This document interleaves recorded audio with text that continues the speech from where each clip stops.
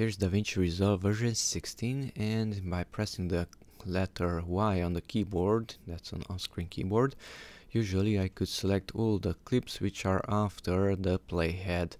But if we press Y, I'm not sure why it's not doing it.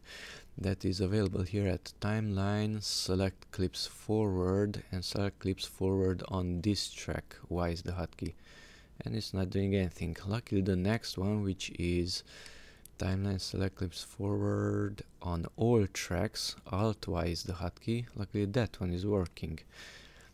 As you can see, they are selected.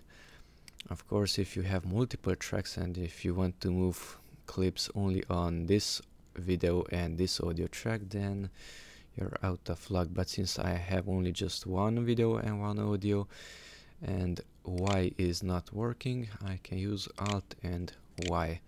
Now they are selected.